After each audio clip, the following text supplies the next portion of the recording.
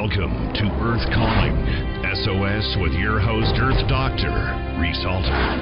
The vicious effects of human-induced climate disruption are being felt in every corner of the United States. Water is becoming scarcer in dry regions. Torrential rainfalls are increasing in wet regions. Heat waves are becoming more common and more severe.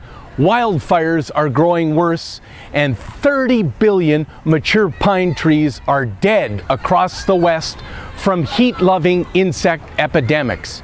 And all this has occurred with an average warming of just slightly less than 2 degrees Fahrenheit over most land areas across America.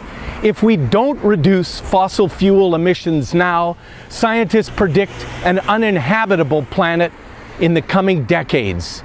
Failing to plan for our future is planning to fail. Many states and cities have begun to take steps to limit fossil fuel emissions.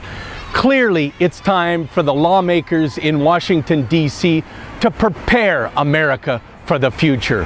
My colleagues in climatology, marine, and conservation biology agree. Our nation requires comprehensive climate legislation now. Reporting for Earth Calling SOS, I'm Earth Dr Reese Halter, reminding you to protect our planet.